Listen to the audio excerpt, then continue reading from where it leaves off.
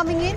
Wagner Group versus Russian army. The war is escalating. Wagner Group released photo of a Russian helicopter it claims to have shot down earlier today. Russian President Putin has termed the Wagner Group a deadly threat to Russia. So this is the biggest challenge perhaps that Russia is facing, that Putin is facing ever since the Ukraine war began. Ukraine so far has only said that they are watching the situation.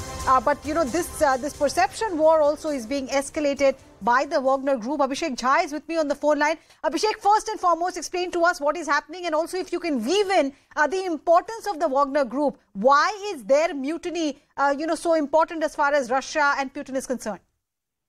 So Wagner Group holds a lot of, strength in Russia's overall defense and combat architecture.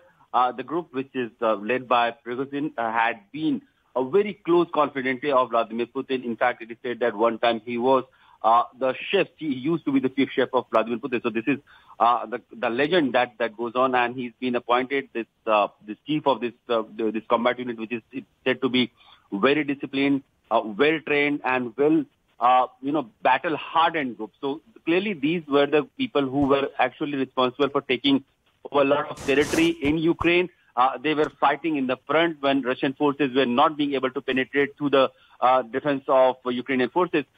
So those advancements that Bakhmut in Bakhmut, this group have been able to achieve, lauded by President Putin also. But now it looks like Wagner Group, like the President Putin himself has said, has got its own personal ambition, and this is where Prigozhin has become sort of a rebel, where Russia has declared, the state of Russia has declared him a traitor, and there has been, reports that he will be treated with further consequences because as a traitor or as an armed rebellious. Now, the security situation in Russia is pretty precarious. We have seen, major cities across Russia. Tanks and major big armored vehicles have been rolled out. Army personnel in camouflage with guns can be seen roaming around the city. This is not a sight that a typical Russian city would look like. In fact, the police presence in these cities are also very limited, not in the civil areas. So this is a clear panic situation that the Russian cities are currently witnessing. We have seen certain reports where it is believed that Russian forces, which were trying to stop Wagner advancement towards Moscow, one of the helicopters has been downed by the air defense force of Wagner Air Defense under the Wagner force. This particular group has its footprints across Russian towns and cities. I mean, is that why the Russian government, the Russian Defense Ministry is worried?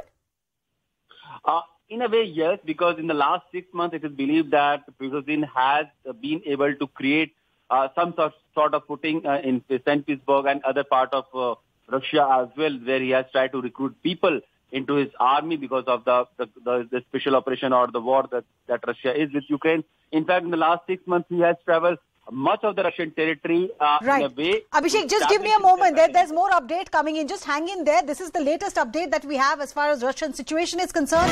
The Wagner Group chief has said that the fighters of his group will not turn themselves in. This is after Russian President Putin said that, this is an act of treason. He said that action will be taken. The Wagner Group is fighting it out. They first put out pictures of a helicopter being down.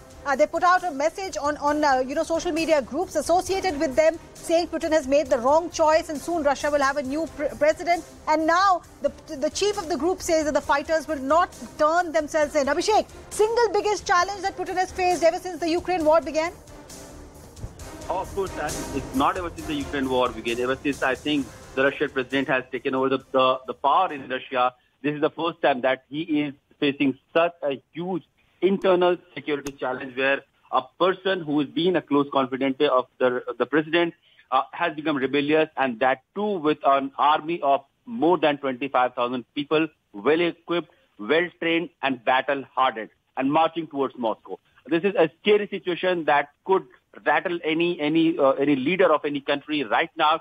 This is less than 24 hours right now, and there are so many confusing statements and developing situation. Initially, the Wagner Group said that they are directing their anger and frustration towards the military establishment sitting in Moscow. But after Putin has termed their action as rebellious and an armed mutiny and said that they will be facing consequences if they don't turn them in, Now, Wagner Group chief Prigozhin has said that President Putin will be dethroned and they will establish a new president. So these are the latest developments that has come in the forefront in the less than 24 hours of time.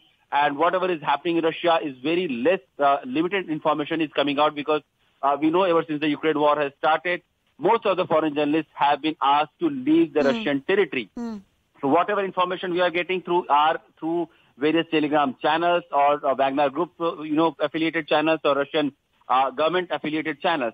Any person sitting on the ground and reporting a neutral stand is very limited and very few. So the current situation, however, the visuals can be clearly seen where Russian forces or armored vehicles can be seen moving around the city. Almost a week of less activity has been asked for the people that they should not be doing any major activity. Public places have been shut. Any public event have been cancelled. That clearly tells the kind of panic or the concern that the Russian state is also feeling right now in the face of Wagner Group marching towards Moscow. Abhishek, keep an eye on that story. We are coming back to you in a bit, but our colleague Sanjay Suri, who has travelled to Ukraine and who has kept a close eye on the Russia-Ukraine situation, sent us this analysis of how the situation is developing in Moscow. Take a look.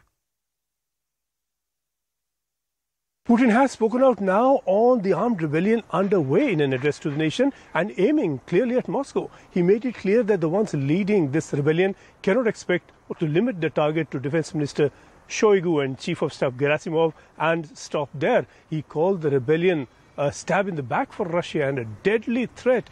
Prigozhin, he said, without naming him, has betrayed Russia for personal ambition. And it is significant that he spoke of the one leading the rebellion. He did not pointedly name Prigozhin. Putin has made an appeal to Prigozhin loyalists to quit the rebellion, and that is quite a change to see Putin issue an appeal and not orders. He clearly is rattled, shaken, really, and he has asked for unity and consolidation at a time, he says, when Russia is fighting the might of the West collectively on its borders. And speaking as commander-in-chief, he said the one leading the rebellion will pay for it. But on the ground, Prigozhin's forces have met very little resistance from the regular Russian forces in their advance to Moscow. From Rostov, 200 kilometers away, they moved halfway within a matter just of hours, and it's building up now, unless checked, into a battle for Moscow. And very recently, we have just heard that the Telegram channel and the group that is loyal to Prigozhin on that channel saying that soon we will have a new president. Now that is the first sign we've had of an upfront and direct threat to Putin, that this is really aiming at Putin and not just a couple of others close to him. This then could turn out really into a battle that the former cook of Putin is launching against his former boss and now president. And if the aim is to unseat the president, this will be a dramatic change. And we've been hearing for a while that there is discontent brewing up within the Russian military